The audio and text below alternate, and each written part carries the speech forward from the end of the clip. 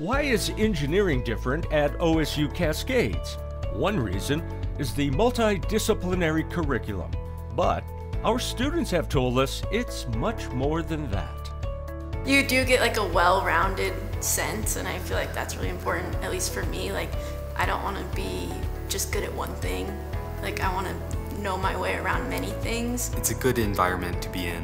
You know everyone around you, you know your teachers, and it's a very collaborative environment. Smaller class sizes, of course, are really great, and you form interpersonal connections with your professors and everybody around you as well. I also feel a sense of community with my professors in the sense that I feel supported by them, and that's comforting.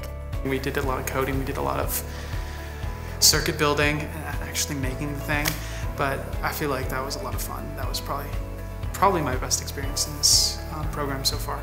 There's so many opportunities here that the professors will set up for you and work really hard for their students, and I just think that that's a really unique experience. The largest benefit was having teachers that have lots of previous job experience, not just as teachers who have studied in college for what they're doing, but as in real teachers who worked in the field for 10+ years.